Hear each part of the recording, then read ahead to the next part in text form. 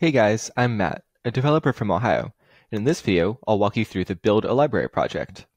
To complete this project, you'll need to be familiar with classes, constructors, properties, and inheritance. Let's get started. In this project, we'll use JavaScript classes and subclasses to create a library catalog that handles three types of media: books, movies, and CDs. You can read the object specifications here.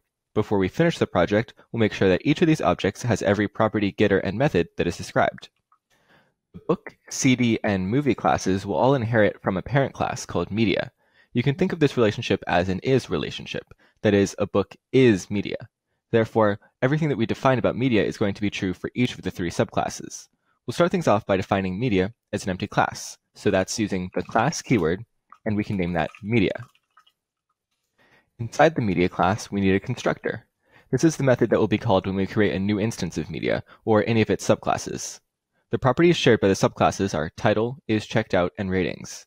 Because isCheckedOut and ratings have default values, only title needs to be a parameter of the constructor.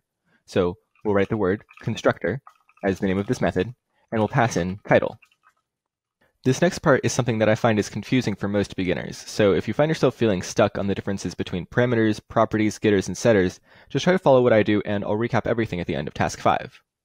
Like we noted in the previous task, we need to set the values for title, isCheckedOut, and ratings. We'll save these to a specific instance of media by assigning them to the keyword this. We always prepend property names with underscores to differentiate them from getters and setters. So, for example, we can write this._title equals title. That's saving this parameter title to this property title, which is assigned to a specific instance of media that we call this. We also need to set isCheckedOut and ratings, but those have default values, so we're not going to set them to parameters. We're instead going to set them to whatever default value we want. So this.isCheckedOut, we're going to start as false. That means when a new object is created, it's going to have isCheckedOut as false. Similarly, we'll start this.ratings equal to an empty array. And later on, we're going to add things to this array using a method. Now, we'll add the getters for each of our three properties. Remember that a getter is the publicly accessible version of a property. By using the underscores in the previous task, we indicated that the properties should not be accessed directly. Instead, you should access the values via getters. So for title, we can write get title, and that's going to return this._title. So this getter, title, is going to return the property title, which is assigned to an object media that we call this. We also need getters for our other two properties. Those are exactly the same, so I've gone ahead and done that off camera. Along with getters, we need setters. While a getter returns the value of a property, a setter changes the value of a property. One great feature of this system is that we can omit getters and setters for properties that we don't want to be accessed or changed. For example, we're only going to write one setter because title and ratings don't ever need to be changed.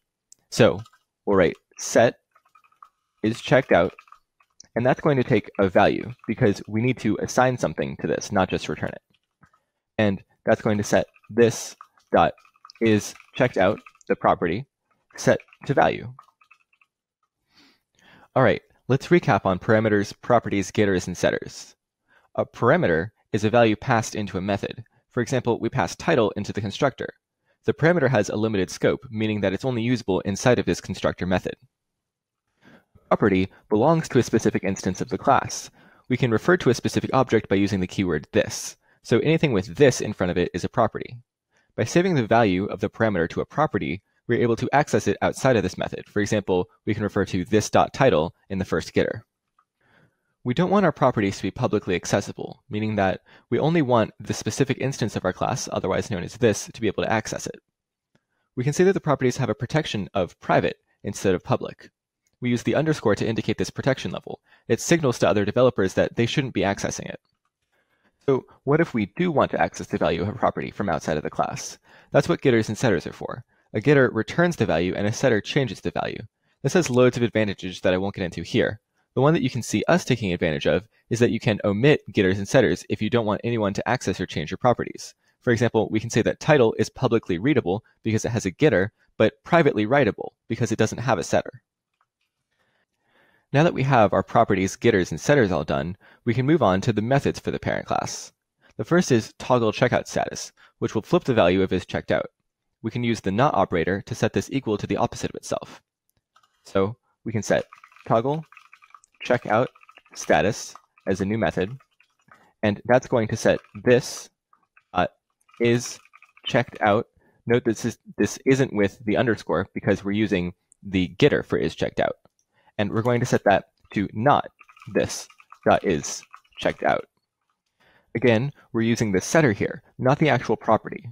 There's almost never a reason to use raw properties outside of the constructor, getters, and setters. Our next method is getAverageRating, which will add up all the ratings, divide that by the total number of ratings, and return the average. First, we'll use the reduce function of JavaScript arrays to get the sum of the ratings. So that's going to be getAverageRating as a new method. And inside of that, we're going to set a new variable, ratings sum, equal to this dot ratings dot reduce. And what reduce is going to let us do is add up each value. So to reduce, we're going to pass an anonymous function. So that's going to have two parameters. The first is an accumulator, which is going to be the thing that we add up to at every step. So it starts at 0, and every step along the way, we're going to add a new rating. And then we'll define the body of our arrow function to be accumulator plus rating. And so for each rating, we're going to add rating to the accumulator. So say we have the ratings like 2, 3, and 4. The accumulator starts at 0, and we add 2 to it, making the accumulator 2. Now that the accumulator is 2, we're going to add 3 to it, making it 5, and then we add 4 to it, making it 9. Now we can return rating sum divided by the length of the array, and that'll give us the average value. So we're going to return ratings sum divided by this dot ratings dot length, which is the number of ratings we have saved. The last method in our parent class will be addRating, which adds a number to the ratings array. We're using a method here instead of a setter because we aren't assigning a value to the ratings property. We're just changing the value that's already stored at ratings. If we were assigning a new value, that would be overwriting the entire array. So this new method is addRating, and that's going to take in a value, which is going to be the new rating that we add. And we're going to use this .ratings.push value. And this is going to push this value to be on the end of our existing ratings array. That's why we're not using a setter. We don't want to overwrite the whole array. We're just adding one new value to the end of it. Now that media is done, we can work on the 3 subclasses that will inherit from it. We'll start with book. The class definition is the same as any class, except that we'll use the extends keyword to make book a child of media. So that's going to be class book, and we'll add extends media. The first thing any class needs is a constructor. We need to include every property of book that the specification calls for, author, title, and pages as parameters of the constructor. So that's going to be constructor, and we'll pass in author, title, and the number of pages. A subclass constructor has one extra feature that our parent class doesn't have. By calling super, we'll set up the title, is checked out, and ratings properties based on what we already wrote in the constructor of media. Because media takes one parameter in its constructor, we need to pass that to super. So we'll pass super title, because remember, our constructor for media takes title.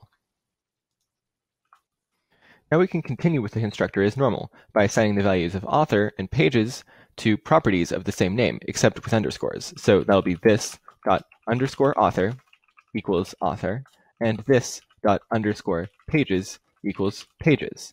So we're saving these parameters to these properties. Author and pages will also need getters, just like in media. So that'll be something like get author, and then you can return this dot underscore author, because we're returning the property author and not the parameter. And then you're going to need to do the same thing for pages. So get pages, return this dot underscore pages. We won't be doing any setters or methods for this class, but I should note that all the getters, setters, and methods of media are inherited by book, because we use the extends keyword in the class definition. Now we'll work on the movie class. I'm going to go through this one a bit faster because it follows the same structure as the last class. Like book, this class inherits from media, so it'll start with a definition that includes the extends keyword. So that'll be class movie extends media. And the constructor of movie will have the parameters director, title, and runtime, we'll pass title to super because that's the one parameter that media's constructor asks for, and then save the other two values to properties. So our constructor will take director, title, and runtime. Then we'll pass title to super and save director and runtime as properties. Director and runtime need getters. This is the same format as every other getter we've done so far. So that'll be get director, and then you return the property this._director. And then the same thing for runtime. So we're going to get runtime, return this._runtime. And that's movie completed. You'll be able to put these basic classes together more and more quickly as you see the structure repeated in your projects. Now that we have a few classes to work with, let's create an object. We can instantiate a new book with the new keyword, followed by the name of the class. We'll pass in the three parameters defined in the constructor of book, which are author, title, and pages. So we're going to save a new constant called history of everything, and that's going to be a new book. And the parameters here we're going to pass in are provided, so we'll paste in the author, and then we'll paste in the title, and the number of pages is 544. We can use toggle checkout status on the book we just made because book inherits from media, and toggle checkout status is a method of media. So we'll call history of everything dot toggle checkout status. Let's print is checked out to the console to see the change. Note that we're going to access the getter, not the actual property, so leave off the underscore. So that'll be console.log to send a message to the console, and we're going to log history of everything is checked out. And if you save and run your code, you should see that true appears. And remember that that's always going to start at false. So the method definitely worked because it changed from false to true. We'll add 3 ratings by calling addRating 3 times. Again, this is a method that book inherited from media. So we'll call history of everything dot addRating, and we're going to add 4 as the first one. This is provided to us over here. We're going to add 4 as the first one, and then 5 as the second one, and 5 again as the third one. We can log the average rating by using the getAverageRating method that we created earlier. So we'll use console.log, and we'll log history of everything dot get average rating. Now we'll do the same with a movie. It's important to test every class you make. So we're going to set this to a new constant called speed, and that's going to be a new movie. And again, we're going to paste in the parameters. So we're going to paste in director, and then we'll paste in the title. And then we'll paste in runtime, which is 116. Toggle the checkout status with the method inherited from media. So that'll be speed.toggle checkout status. And log is checked out using the getter. So console.log speed.is checked out. I will add 3 ratings, just like with the book. So speed.addRating, we're going to add 1, and then we're going to add a second rating with 1, and then our third rating is going to have 5. And finally, we'll log the average rating. So console.log speed.get average rating. We're done with the step-by-step tasks for this project, but it's great practice to challenge yourself by trying to expand upon the project. I'll give you some hints for each of the suggested expansions. To add more properties, you'll need to modify a class's constructor by adding a parameter. You'll need to decide which properties need getters and setters. That all depends on how the property will be used. To create a CD class, check the specification at the top of this project. You can follow the same process we did with book and movie. You'll get faster at making new classes every time you practice.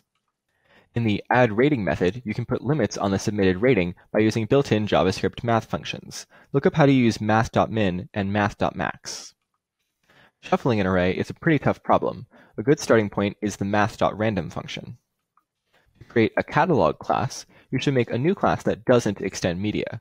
You'll need an addMedia method similar to the addRating method we already worked on. In this project, we created classes and subclasses to represent various kinds of media. We practiced the common pattern of JavaScript constructors and explored the differences between parameters, properties, getters, and setters. We also saw how useful inheritance can be by using inherited methods on two subclasses. Classes are integral to object-oriented programming, so it's important to become familiar with their patterns. I'm Matt from Codecademy. Happy coding!